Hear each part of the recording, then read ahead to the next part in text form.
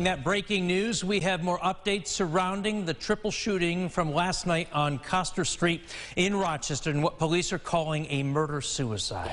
It has been confirmed today the law enforcement officer reportedly responsible for shooting two other women last night. One fatally was a member of the Greece Police Department. News 8's Isabel Garcia joins us live now from the Public Safety Building in downtown Rochester to break down what we know so far about this incident. Isabel. Yes, good evening to both of you. That officer has since been identified as 29-year-old Tiffani Gatson, who police say died from a self-inflicted gunshot wound after shooting the other two women. Now, RPD also identified the victim fatally shot as 27-year-old Angely Solis. Now, the other victim, who did survive, is currently recuperating at Strong Hospital and is not being named at this time. Police tell us that this shooting resulted from a domestic altercation. Greece police also issuing a statement this afternoon expressing collective sorrow and grief.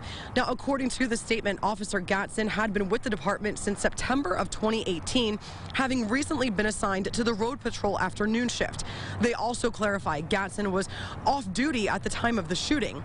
And that statement goes on to say, quote, "Unfortunately, we have seen events of this nature occur all too frequently and struggle to find answers in the aftermath.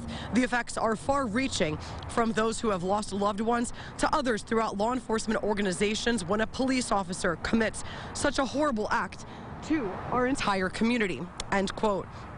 And as you saw in some of that video there, a small memorial has been set up at the location of the shooting where this tragedy occurred. And of course, we will continue to keep you updated with further developments as new information becomes available.